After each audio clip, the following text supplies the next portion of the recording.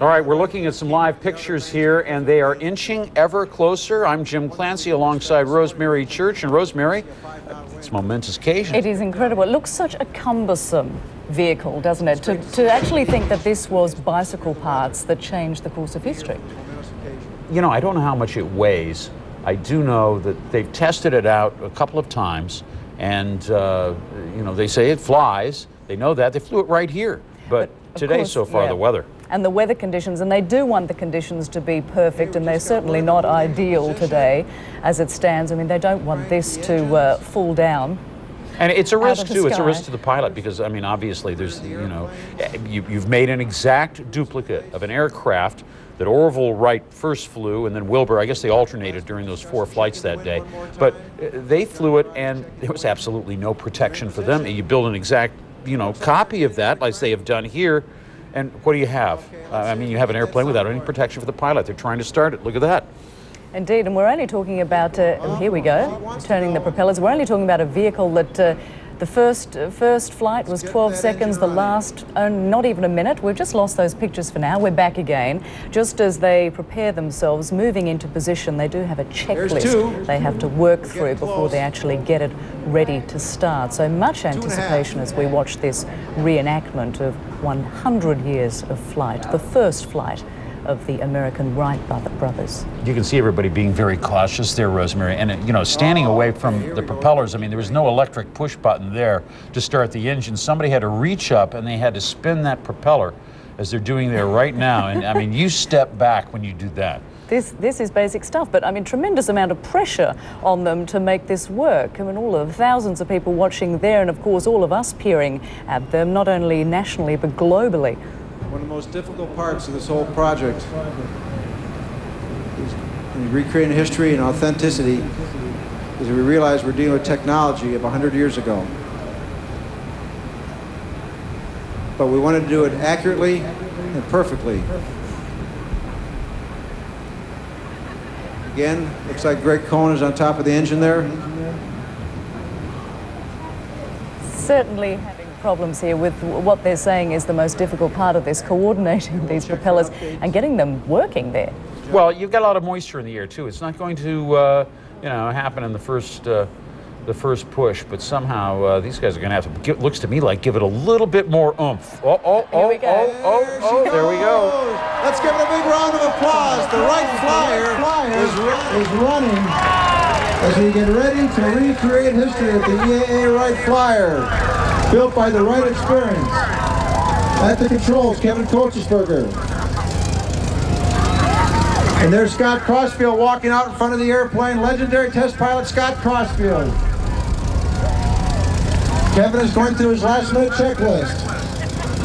Listen to that engine, what a beautiful sound. Those twin propellers. Scott's checking the wind one more time. Kevin's coming up into power.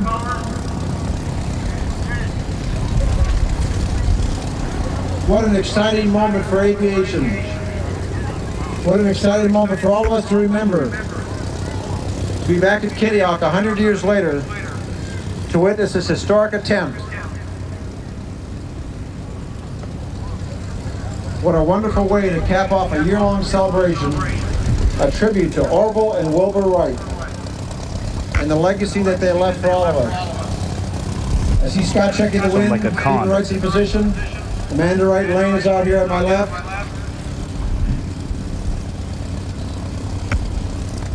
Stephen's in position for a photo to capture that historic photo and recreate it.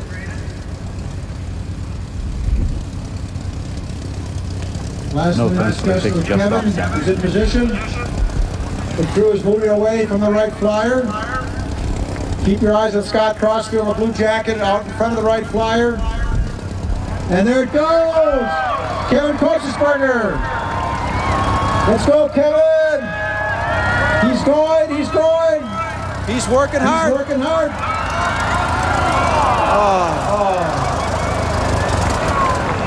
Started to go, just couldn't get the wind. As he made the attempt, let's hear it for the Wright Experience, and all who worked hard to recreate history today. We're going to get word as to what the next step's going to be.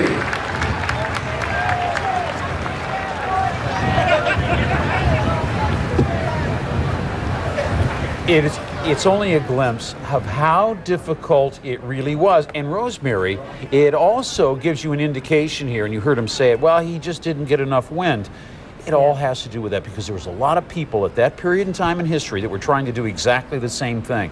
Somehow, when Wilbur and Orville Wright went down to this beach 100 years ago today, the conditions were just right. First of all, it was much better weather, but the winds may have also been there, so that aircraft was airborne. This is when we understand how much the weather plays such a major part in our lives. And when it comes down to reenactments like this, of course, the pressure to perform today rather than to wait for the truly ideal situation for that liftoff. I don't know, do we have a replay of that? Can we replay the plane taking off, or trying to take off there? Because this is the heartbreak. These are the efforts. These are the repeated tries that the Wright brothers themselves had to go through before they had an aircraft that would fly. And even with ideal situation there, back there 100 years ago, they only made it for 12 seconds that first time. So no liftoff today. I don't know if they're going to try it again to see if they can do it. I think they more or less told us they made the attempt, and that would be it. You saw how they tried to go down that wooden ramp. That was interesting how, you know, it looked a little rough, as it probably was for the very first one. Here's the replay, we're told. Here we go. Oh, that was the end of the replay anyway. It's the start and finish of it. And the engines come to a stop. Kevin Korschersberger, the engineering professor, there at the controls of this first flyer, the Wright brothers flyer. We had an attempt, ladies and gentlemen, but we did not have a successful flight. What we have done instead is looked back and seen an event a century ago that undoubtedly has changed all of our lives. And there were, of course, 4 attempts this day 100 years ago. They may very well try again. We'll just have to see. Let's take a short break here on Your World Today. Stay with us. You're watching CNN.